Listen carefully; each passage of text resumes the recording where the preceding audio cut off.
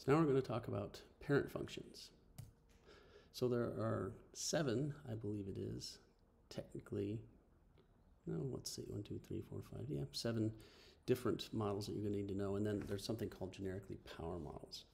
Now, we're talking about the most unmodified form of each of these, which for linear would be y equals x, that is slope of 1, y-intercept 0, which would look like this. So this is the most basic form. In every case, we're talking about the least modified basic form of these.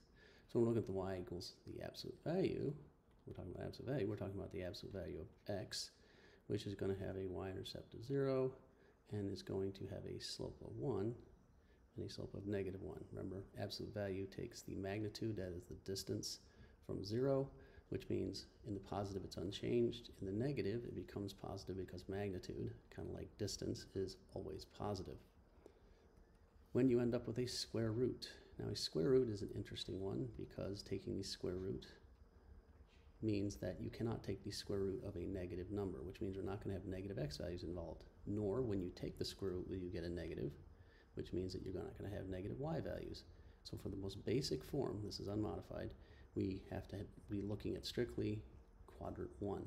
Now we can take the square root of 0 and we get 0, so that's included. Now remember, square root, when I take the square root of 1, it's 1. When I take the square root of 4, however, it's 2. So we've got a function that does not increase very rapidly. In fact, a lot of people characterize this as like half a quadratic or half a parabola put on its side. And you'd be right, because they are indeed inverse operations. The next one is the inverse model. Now the inverse model means that we're taking the multiplicative inverse, that is, we're multiplying by the reciprocal, aka 1 divided by x. Now something interesting happens here. We cannot divide by 0, which means when we plug 0 in for x, it is not possible, it's undefined, so there is no value there, okay? That means that we are looking at, well, let's take a look. When we do 1 divided by 1, however, it is possible. Now as we move here toward larger and larger positive values, we're taking 1 dividing by larger numbers, which means that this is going to go ahead and decrease. That is 1 divided by 2, 1 divided by 3, until what? Well, if we take like 1 divided by 1,000,000,000, that means we're taking 1 and putting it into 1,000,000,000 pieces. That means each piece is incredibly small, meaning what we see is a trend as we head towards positive infinity that this is approaching 0. That is, it's exhibiting what's called asymptotic behavior.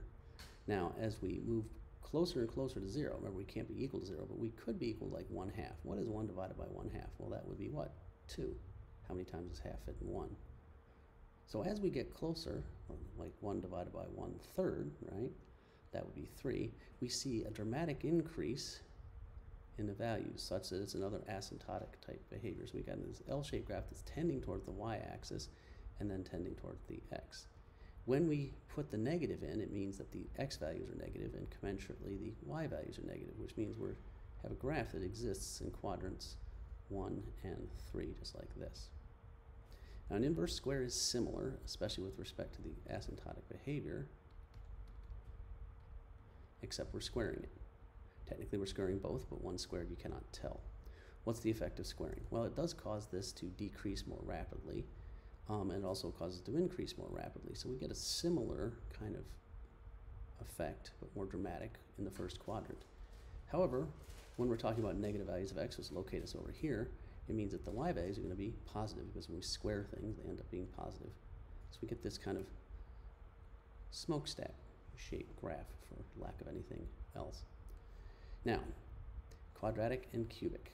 Quadratic, pretty straightforward. The most basic form of quadratic is y equals x squared, which we know has a vertex at 0 and increases just like this, related to our friend the square root model right above, right? Y equals x cubed, you may not remember, but it does look like similar, except what it does is increases a bit more dramatically here in the positive. Remember, positive number cubed is going to be positive.